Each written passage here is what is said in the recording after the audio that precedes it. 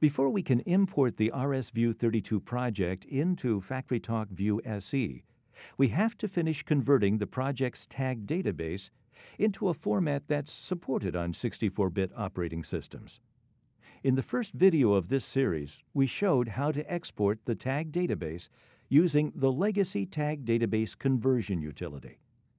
The entire RSView32 project, along with the exported files created by the utility, were copied to this 64-bit machine.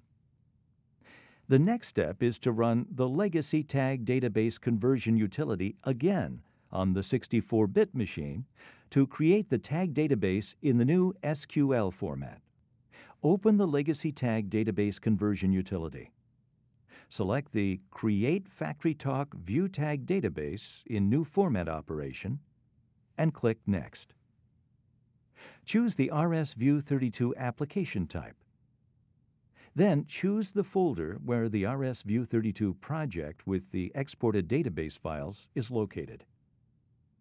Note that you can convert multiple project databases at one time by choosing a parent folder and clicking Search Subfolders. We're only converting one project today, so we won't check that box. Click Next to continue. The utility looks for all projects in that folder and lists them. In our case, there is only one, and it's selected by default, so we'll just click Finish. The utility finds the tag and alarm database files that were exported for the project and creates the tag database in the new format for use on the 64-bit system. If there are any errors in the import, you'll see them in the .log file that's created and displayed.